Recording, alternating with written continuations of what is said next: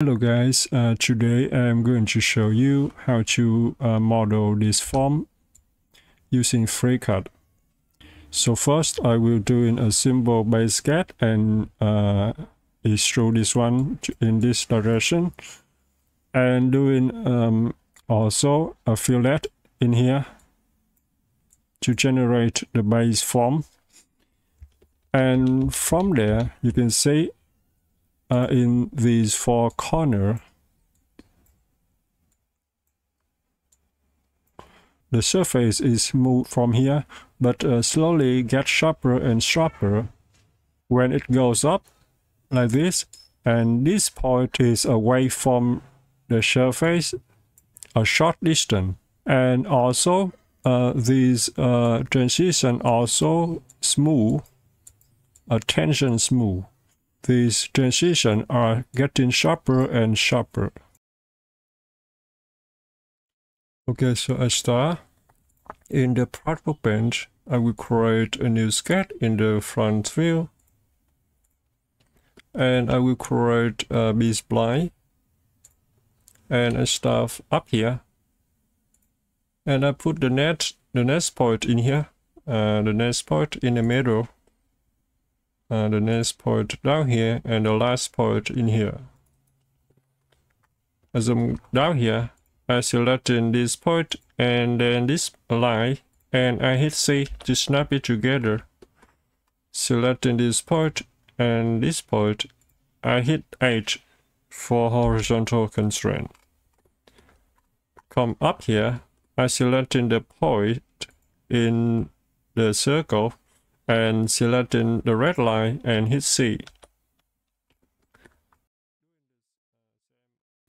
In here, selecting this point and this point. Hit H for horizontal. Okay. I selecting this point and the center line and hit S for symmetry constraint. Now I selecting this point and hit D and set the distance to 180. And the distance from this point to the center line will be 80. The distance from this point to the center will be 70. Okay. Now I select the B-spline and go to the mirror. I click on the symmetry here. And click on the green line. Now we have a new B-spline. I click on the new B-spline and move it to the left. And selecting this point and this point. Hit C. This point and this point. Hit C. Now I hit S to activate the symmetry constraint and click on this point, and the center line. Doing the same in here. This point, make sure you selecting the point inside the circle and the center line. This point, and the center line. Okay, now the sketch is fully constrained. I close. Now I will extrude to generate the base shape. So I'm going to select in this sketch and go to extrude. Extrude is 140. I control selecting this edge and then this edge. And I go to the fillet. I fillet this one 20. Now I just want to work with these faces in the back. So I don't want to work with the front face.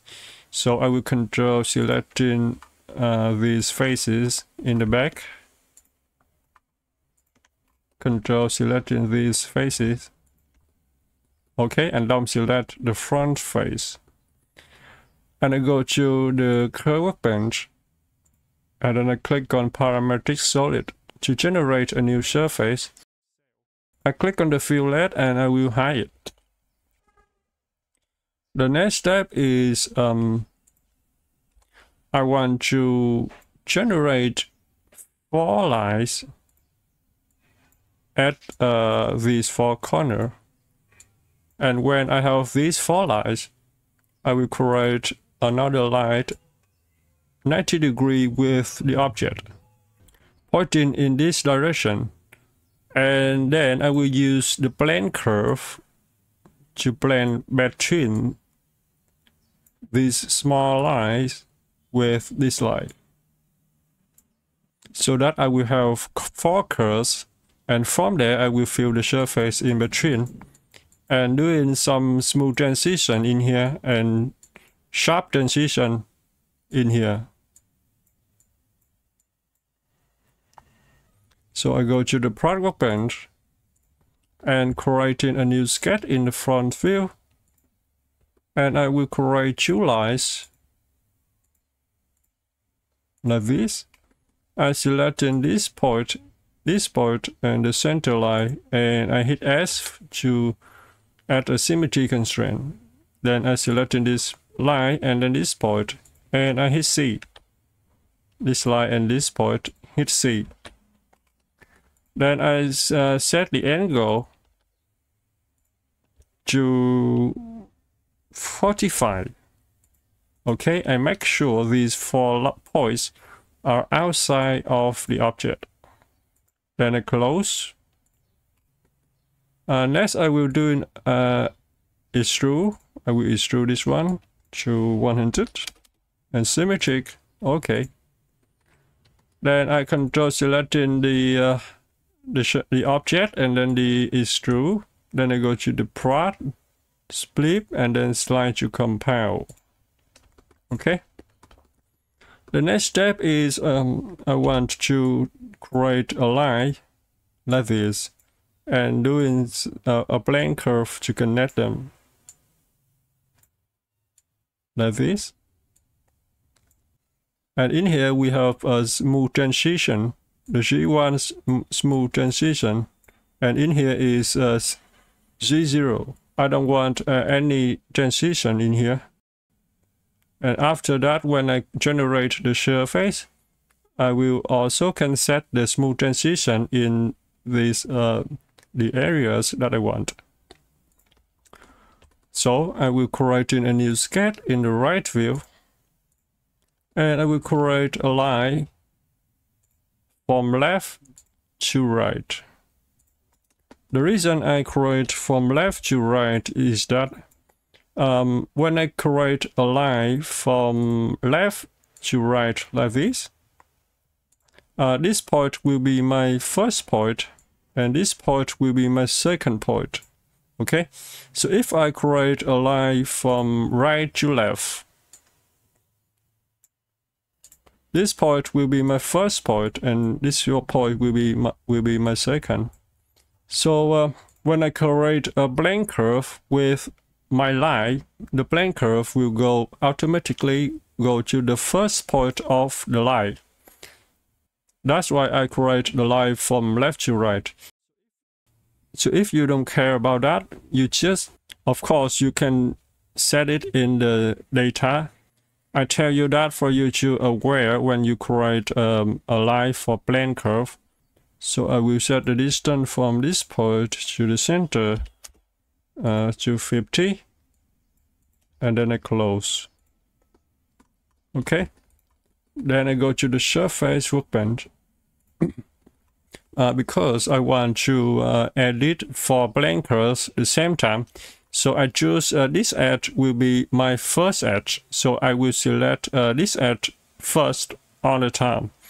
I select this edge first, and then control select this edge later, and blend curve. Doing the same, select this one first, this one later, blend curve. This one first, this one later, blend curve. This one first, this one later, blend curve.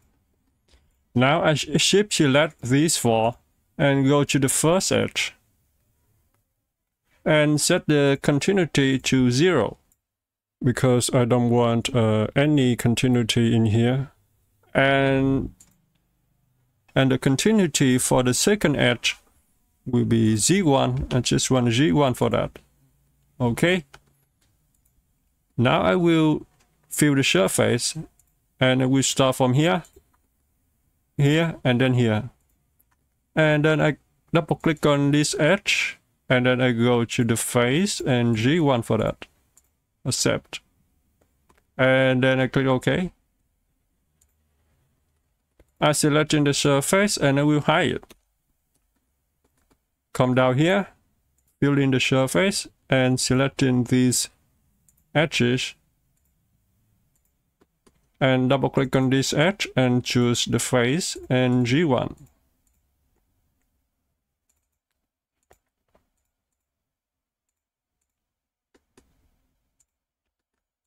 Then I hide this one, fill in.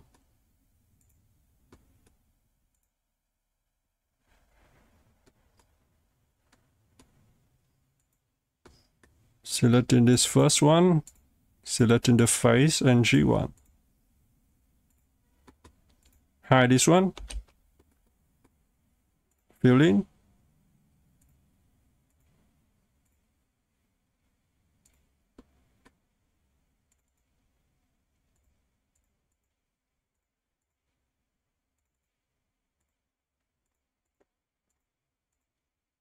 Okay, in these two edges, I want G1 for them and click OK. Okay, now I shift select these three and show it. So if I go back to the sketch 002 and I change this one to, you can see, change this one to 60 and I go out, close.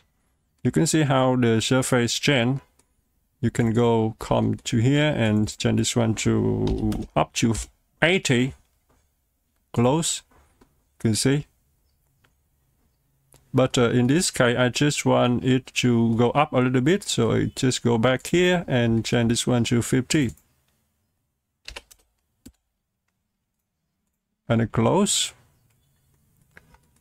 Next, I will hide the slide and show the solid inside the slide.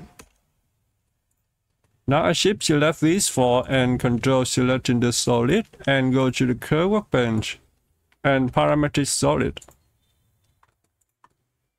Okay. Now I click on the solid and go to the view and deviation down to 0.01. Okay, so that's it for the tutorial. So thanks for watching and see you in the next video.